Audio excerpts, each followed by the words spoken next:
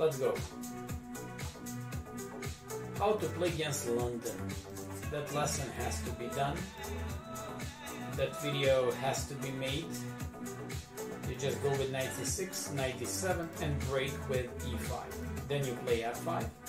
And then you play king h8. Such an important move in order to play more solid and not to give them now queen d5 check. That's why you played king to d8. Now the queen went on c2, and now you can launch the attack with h5 and g4.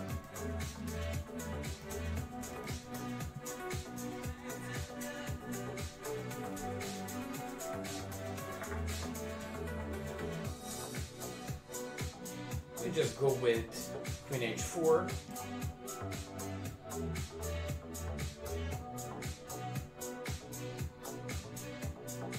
Might look at the plan with knight d5 and knight c7, so I should stop that with this move and knight e6. I want to stop his ideas with knight e5 and knight b5.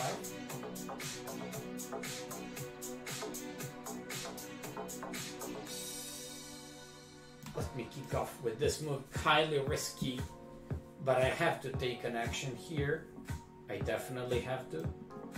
I'm playing this move, which looks nice. I'll play bishop f5 when he takes, and bishop e4 next. Keep in mind queen on h3 attacks this knight as well. If that one I can take here, right? This is what I like about this. Let's just call it the refutation of the London. You just take it. If he takes, you take by pawn, no big deal. Now another piece comes into the game. It's the knight. Now I want to play rook a to e8. Just like I told you, a good friend of mine, a master for this opening. One of the leading world masters, Grandmaster Sedlak, told me about this system. It's nice. Okay, no big deal. Bishop comes to e6 or here. On e6 it controls everything.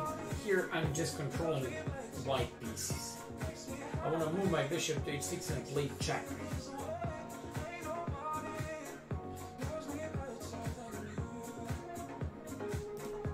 Bishop h6, I want to take on f4. Looks like he doesn't have a good way to defend it.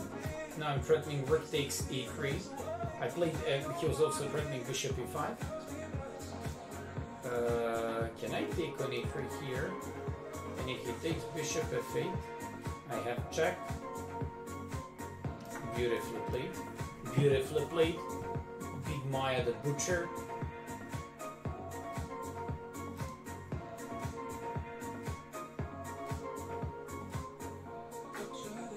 First check, then I'll take on f5. His rook has nowhere to go.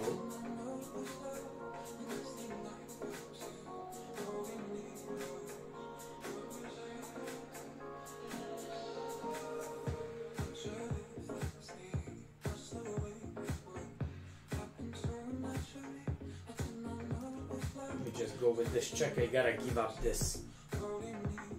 Yeah.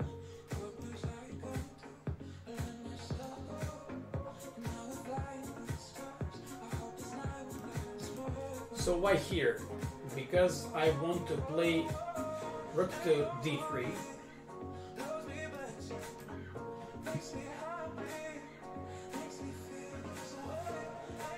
Now it's going downhill. I played such a nice game and I was like so winning in that position. Now he's got e5. Yeah, let me just go here so he can give me a check. At least not something here.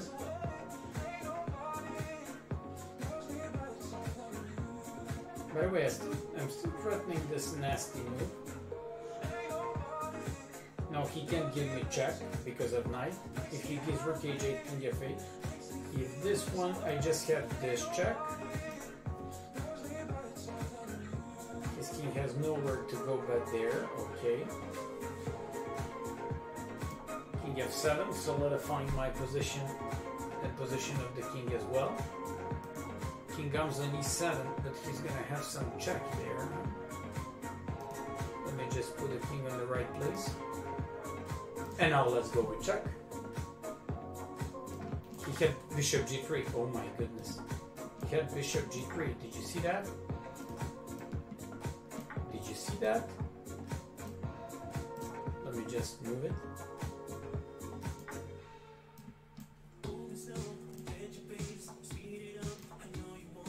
So if he ever moves knight, I'm going to play check. I'm gonna play check. Just like I told you. And now I'm winning this endgame easily. Easily winning for us.